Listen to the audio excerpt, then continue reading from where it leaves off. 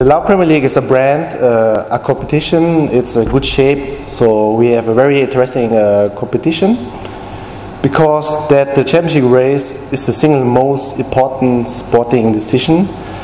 We have seen this last season the league end with the highest average of attendance. So this year we will have many promotional activities with our sponsors and partners.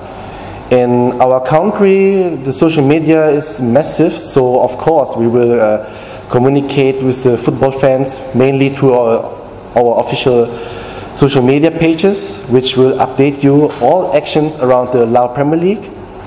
We believe it will help grow our fan base and help people identify a team that they want to connect to. We just established the Lao Premier League TV. We will provide statistics about the matches, update you with fast live scores, and we also will have a selection of the player of the month, so the fan can choose the player of the month. Of the Lao Premier League strategy is that we will also to engage the provinces with Lao Premier League CSR activities and such football clinics and also donations. Kids, the younger generation, need to get more involved in the development of Lao football and its domestic league.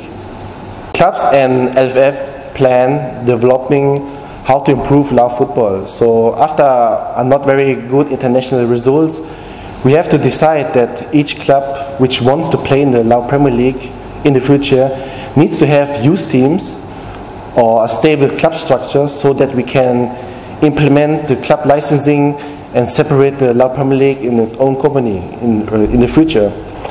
The theory behind the league business model is that we want to have stronger financial clubs who are able to afford the team they play with, right from so-called core business, which means that they have media revenues, they have their own matchday revenues and sponsorship revenues, and this should be the financial background of every team in Laos and in the future perspective. I think we will have an unpredictable competition with strong teams, better players and so on.